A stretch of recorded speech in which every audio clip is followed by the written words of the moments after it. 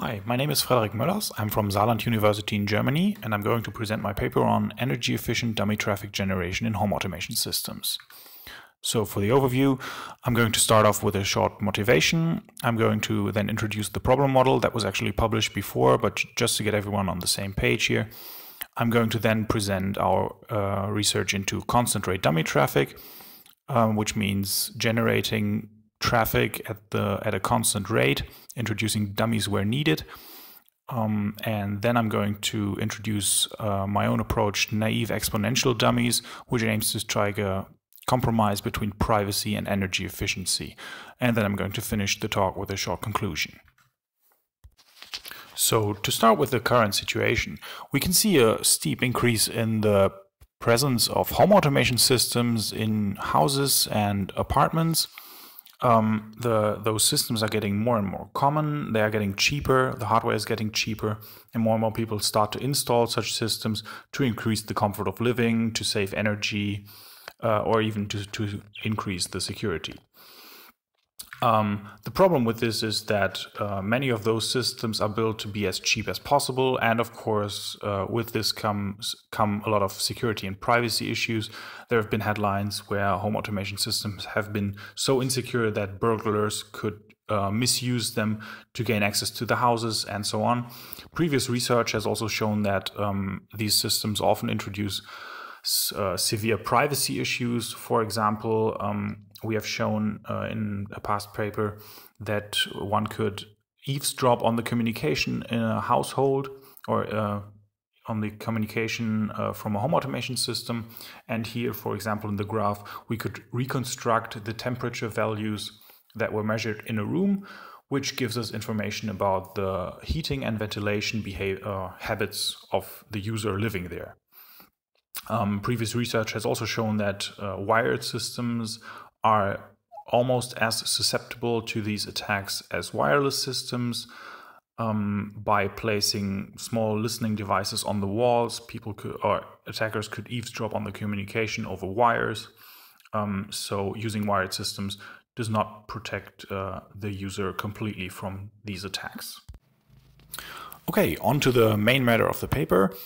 We assume the following attack scenario. We have a passive eavesdropper who does not inject traffic into the system, who does not compromise devices, but who just listens passively to the communication that is being received and transmitted by the system itself. The attacker has strong reception, so they are able to capture all traffic that is sent and received. They are not able to break any encryption whatsoever. And the goal is to identify user interaction, so to determine whether a user is currently interacting with the system or not. So to formalize this, we assume that the attacker observes traffic samples. So what they get is a list of, for example, timestamps, which may be annotated with any information that the attacker is able to see. For example, wireless channel information, maybe addressing metadata, whatever they might be able to see. The goal of the attacker is to decide whether a user is interacting with the system. So to formalize this, we want to quantify the probability of the occurrence of a particular traffic sample. We assume that the user is given the choice between two tasks, A and B, which may of course be possibly empty. The user has to perform one of the tasks. The attacker then captures the output of the system in terms of traffic samples, and then the attacker has to decide whether the user performed task A or task B. An intuitive special case of this is, for example, task A is the user interacts with the system by pressing a light switch, versus task B, the user does not interact with the system at all during the given time frame. The attacker then captures the traffic of the system, for example, an empty observation over a period of a minute, and then, of course, in this case, the attacker is able to determine that the user did not perform the task where he would have interacted with the light switch, but instead did not interact with the system at all. So in a previous work, we have thus established the notion of epsilon delta private communication, which borrows concepts from differential privacy and epsilon delta private information retrieval. We have an observation O, which is basically a traffic sample, as I said. For example, a list of timestamps, a list of inter-arrival times, so the difference between two subsequent timestamps, possibly annotated with channel information whatsoever.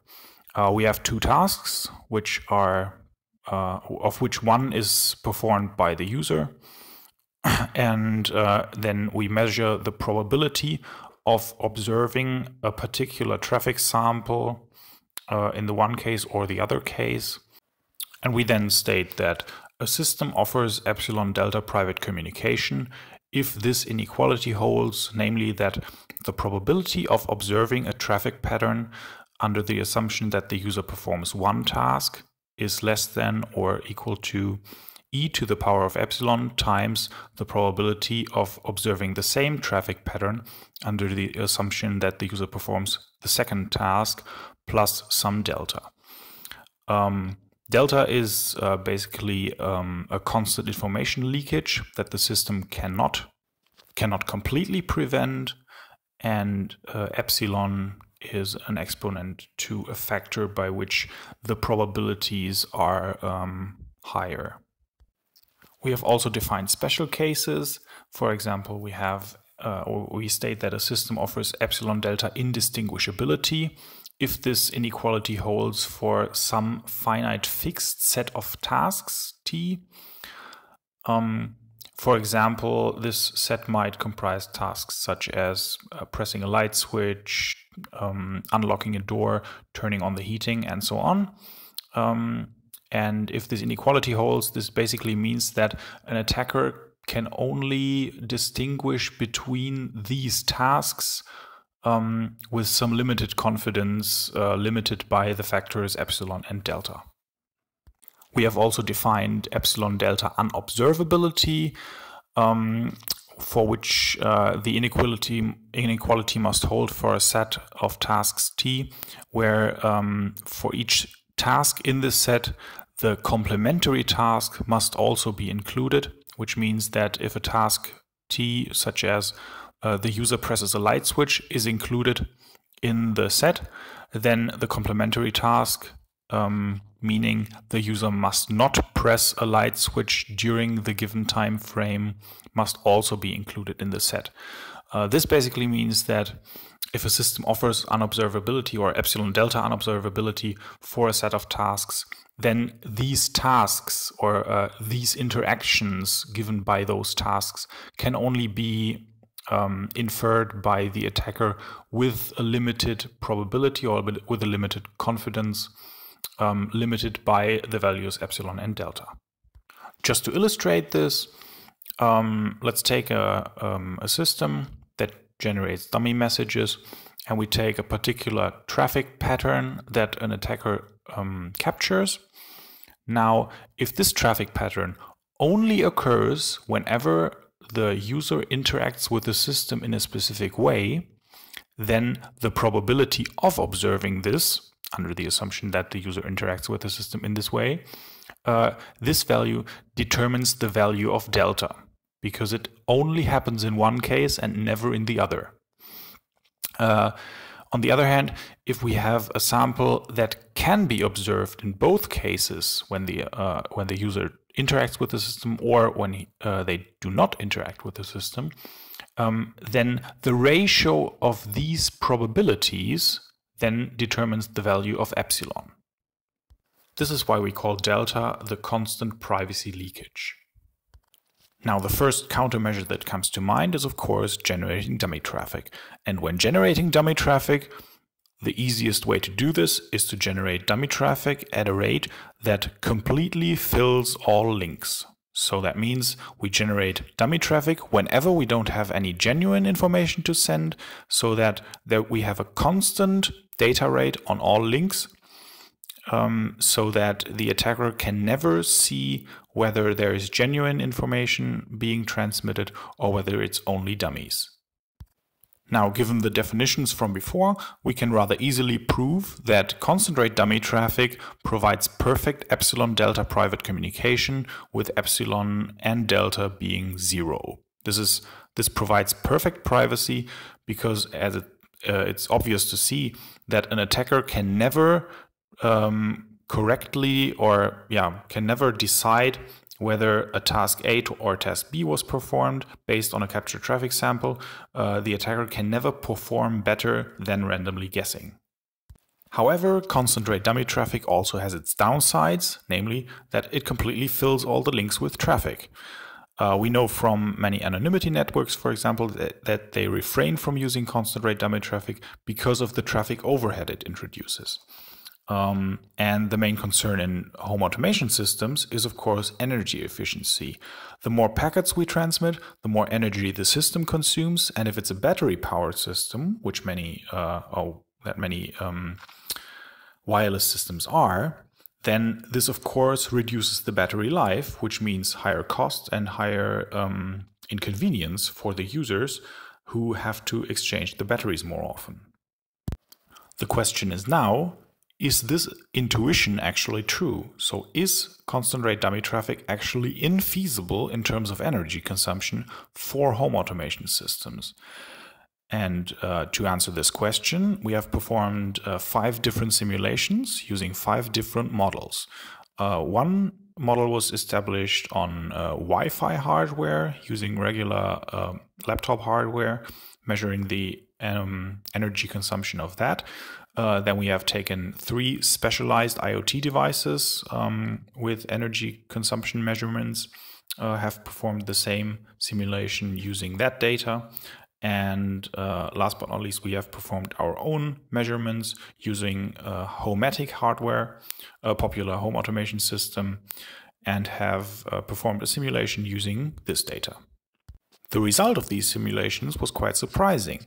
We could see that, for example, in the Wi-Fi hardware case, the energy consumption that is introduced, or the additional energy consumption that is introduced by using constant rate dummy traffic, is actually negligible, because the idle power consumption of the system is so high that transmitting all those dummy packets doesn't even make a difference in terms of energy consumption or total energy consumption. For the other systems, there have been varying results. For the specialized IoT hardware, the difference was quite significant. And using our own measurements, we have seen that constant rate dummy traffic here might not make sense, because the energy consumption has increased by a factor of 11. That means that the system consumes 12 times as much power as it does when using no dummy traffic at all. Now, of course, in cases where constant rate dummy traffic is no option, we have to think of something else. And we came up with this approach named naive exponential dummies, where we say the system draws a random number from an exponential or geometrical, depending whether we're using a discrete time model or a continuous one, from an exponential distribution after each message. And then it waits for this amount of time. And if and only if no genuine message is transmitted within this time, then at the end of the time frame, a dummy message is sent by the system. This parameter of the exponential or geometrical distribution allows for tuning energy efficiency versus privacy. If we, for example, increase the average or the mean of the distribution, then fewer dummy messages are sent, so the time between 2 subsequent dummy messages increases, which improves the energy efficiency, but of course, or as we'll see, decreases the privacy. Now, I won't bore you with any proofs in this talk, but in the paper you can read that we can prove that NED, or naive exponential dummies, does not provide epsilon delta private communication at all. It's impossible. In general, we also do not have epsilon indistinguishability, where delta is 0, but instead we have a value of delta larger than 0 in the general case. However, we can prove that for some cases, for example, for single tasks, which only comprise of a single interaction, we can show that net offers epsilon delta unobservability for these tasks and their complements. Now, the proofs are all nice, but the question remains, is net actually feasible to use in a real-world system? And to answer this, we have performed 3 different measurements using the homatic model from before. We have simulated net using real-world home automation system traffic, and we have calculated values of epsilon and delta and the resulting energy consumption increase, ECI, for those values. The first case is where we have no dummy traffic. Now, this might sound a bit counterintuitive, but when you think about it, if the attacker is not able to decrypt packets and is only able to see message timestamps, then you might have an observation that can be observed when the user performs some interaction, for example, pressing a light switch, but can also be observed when the system performs some automation rule, for example, turning on a light in the morning.